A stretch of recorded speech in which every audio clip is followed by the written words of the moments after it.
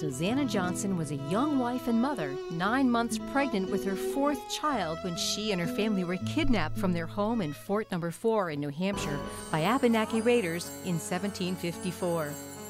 2 days into their arduous trek to Canada, Susanah gave birth to a baby girl she named Captive Elizabeth. Her Indian captor was very pleased, and upon seeing the infant gloated, "2 moneys for me." Many British colonial captives were sold by the Indians to the French in Canada before being ransomed back to the colonies. Susanah and Captive were adopted into the St. Francis Abenaki tribe at Odanak and then reunited with her husband in a debtor's prison in Quebec. After several years' effort, the Johnsons returned with all their children to Fort No. 4.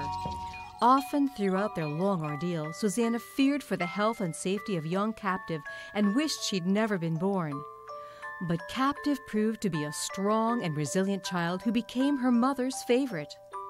When Susanah finally died at the age of 89, she was in the arms of her beloved Captive.